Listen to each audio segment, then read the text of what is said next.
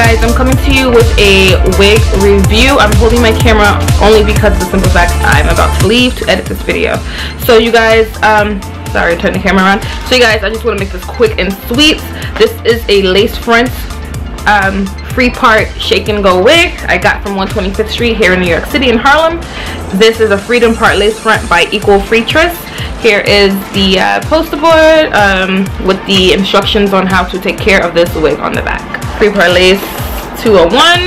This is a color 1, you guys, so this is like jet black. I prefer getting natural brown because honestly jet black is a little difficult to rock.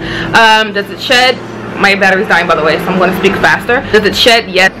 Since I applied the wig and since I started to like customize the wig and everything else, I just laid the baby hairs and everything else on the wig. You guys, if you like this video, please give this video a thumbs up, share, comment, let me know if you would rock this wig or not.